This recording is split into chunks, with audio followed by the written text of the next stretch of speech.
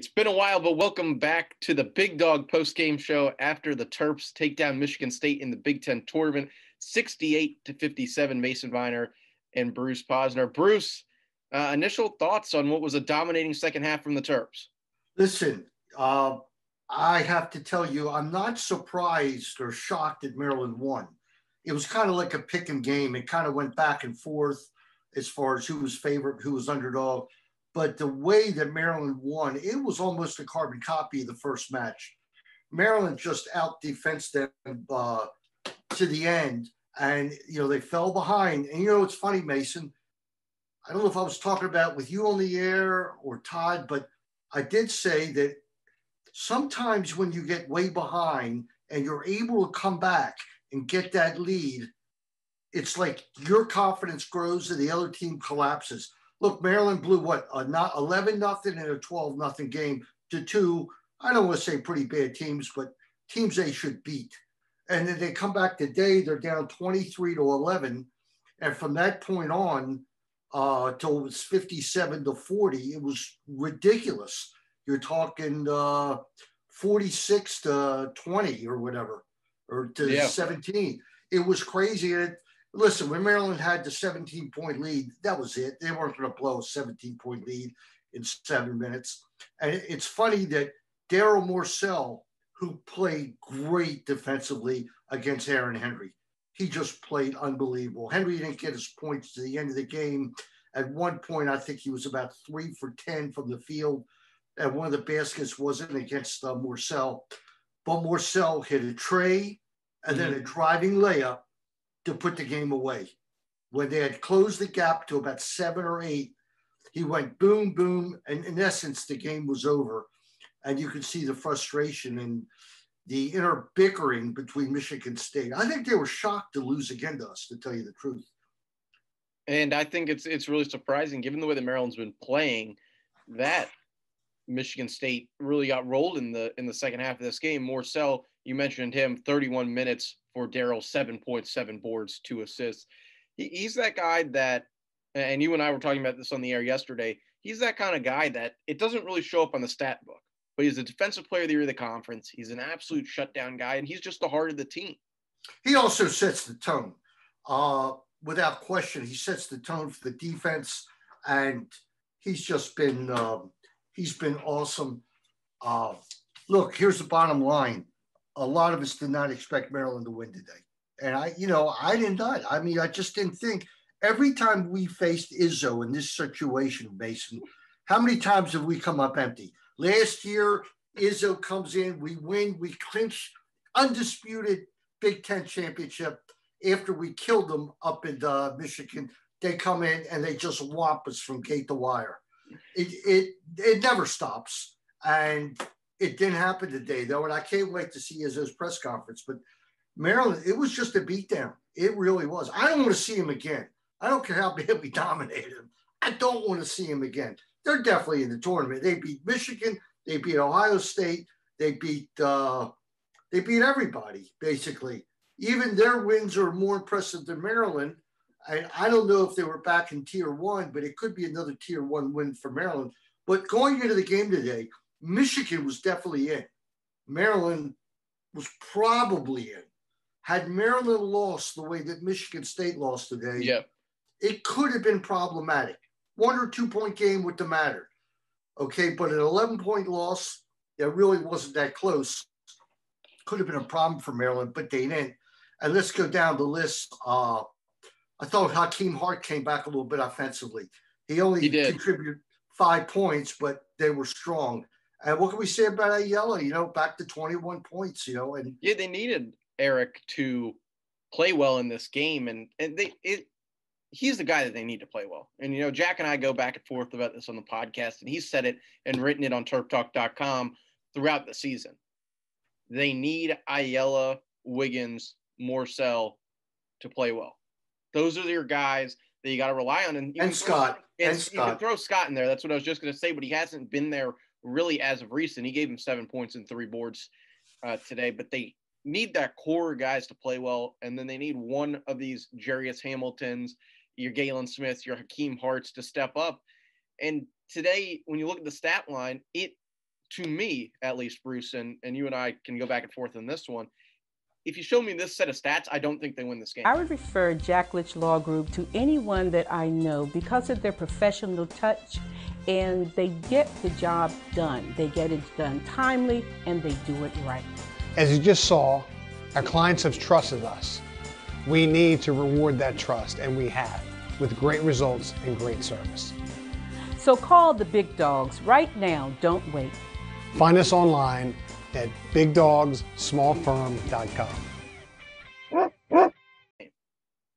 No, it looks like it's a dead even match. Even, Maryland 21 for 55. They did not shoot well. If they'd shot well in the second half, they'd have been up at 27. I mean, Michigan didn't score. They scored 2 points, I think, in 9 minutes. Yeah. And Maryland was only up by 10. And going back to the stats and why I said what I just said, they were 21 of 55 overall. They only shot at 38% from the floor, 6 of 20 from 3, and 20 of 28 from the free throw line.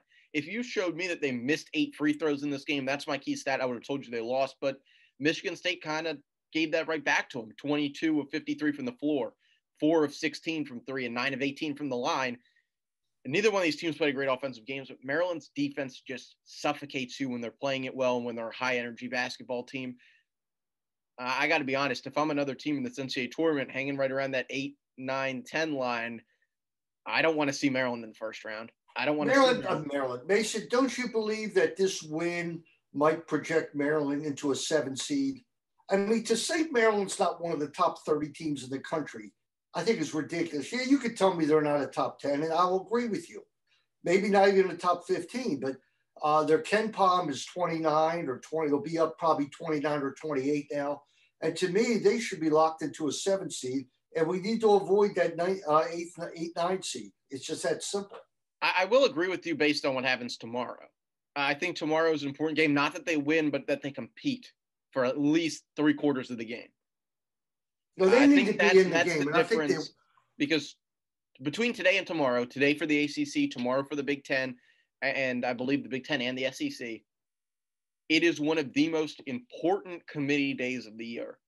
Patrick Stevens was on the radio this morning when I was driving into work, and he was talking about how that Big Ten championship game never has a huge effect because it's so late. The games that matter are today, tomorrow, depending on what conference you're in, and Saturday. Those are your big games. So tomorrow you have to show out and put out another good performance. Then I think the way things are breaking right now, I can see them on the 7 seed. They're definitely an 8 or 9.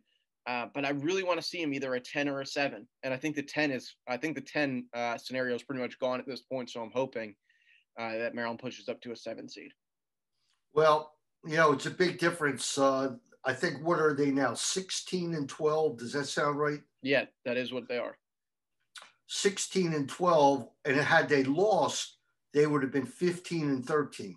Doesn't look good. They probably would have gotten the bid because of the quality of win. And you even take a team like Duke, which is real. I'm not a Duke fan, to say the least. But it's really sad that they're not playing because I think they might have won that tournament. The ACC, I think if they got past Florida State, there was a darn good chance they could win that tournament. And it's just a shame that they get knocked out and they're not going to get an at-large bid because they weren't even near it. But maybe they'll be. Who knows if they can even play, even if they got one. Yeah. Well, at this point, I don't know. I think they'll be ready by next Thursday. That's a long time. It is. Right. It is. And you only have to have 6 players. You only have to have 6 players. Yeah, and that's fair. And they would have played with 6 if they had to. But coming back around to the Terps, going into tomorrow, Bruce, what's your expectation as we kind of wrap up, I guess, bringing back the Big Dog Postgame Show here on the Wayne Terp YouTube channel and terptalk.com? Well, I got to tell you, I look at that game and it's like we're on house money now. All right. We have a chance to pull a major, major upset tomorrow. Will we do it? Who in the hell knows? But, after watching the Penn State game and the Northwestern game, it's like Dr. Jekyll and Mr. Hyde. It's who shows up. They're going to have to shoot well tomorrow because, Dickerson's going to get his points, but Dickerson's going to learn what it's like to be triple teamed tomorrow. And if Wagner and their other shooter do well, we're probably going to go down. I mean, let's be realistic. But if they can bring that intensity. And, you know, one guy we didn't mention that we have to, 9 points from Jarius Hamilton.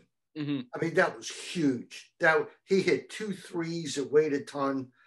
And I'm watching that game and I'm seeing, you know, 31-30. Ayala hits a 3 at the buzzer, 34-30. And we go up 40-30.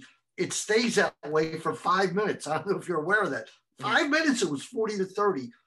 Then Michigan State makes a little run, not much of a run. I think they got it down to 8. And then Morcell hits the 3, and Morcell hits that driving layup. And for all intents and purposes, the game was over. You're up by 17 with 7 minutes left, and you're playing fantastic defense. You're not going to lose. Now, you know, if each team was scoring 100 points, you can recover from a 17-point deficit.